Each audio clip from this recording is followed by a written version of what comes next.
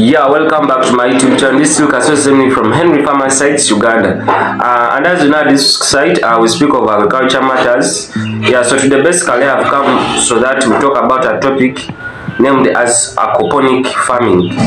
Yeah, so you may ask yourself, what is aquaponic farming? In simple terms or simple language, it's the rearing of fish together with the planting of crops in the same water system. But the word aquaponic derives from two words. One is aqua, another one is ponic. Aqua derives also from a word called aquaceous, and as you know, the aquaceous solution that means water. Then ponic means work.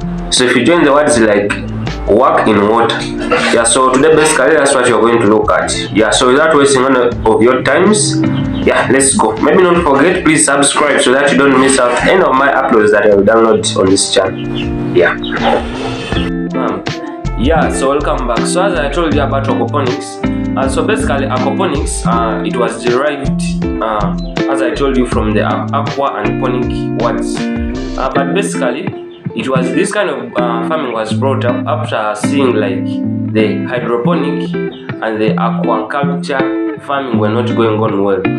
So hydroponic farming, this is where you grow your crops in a water system only without adding anything. Maybe if you were to add fertilizers, but you know they are harmful in most cases. Then aquaculture, this is where you rear your fish in a water system only. So when they looked at these two types of farming, the hydroponic and the aquaculture, they saw that yeah, there's something missing. So that's why they got to put these plants, the crops together with the fish. So as you know, these plants help in the nitrogen cycle in the soil. Yeah, that's also the way how they do it in water. So ammonium compounds that are found into this nitrogen, they are like harmful to the fish. And something that is harmful to the fish, you know, your fish will not then grow well. So when you grow, when you grow these crops into your water system, the crops are going to use these ammonium compounds. They are going to break down through a certain bacteria into the nitrates, then from nitrates to the nitrates. So these nitrates, they are absorbed by the water roots of these crops, and hence like reduce that toxicity that your fish was going to get to develop well.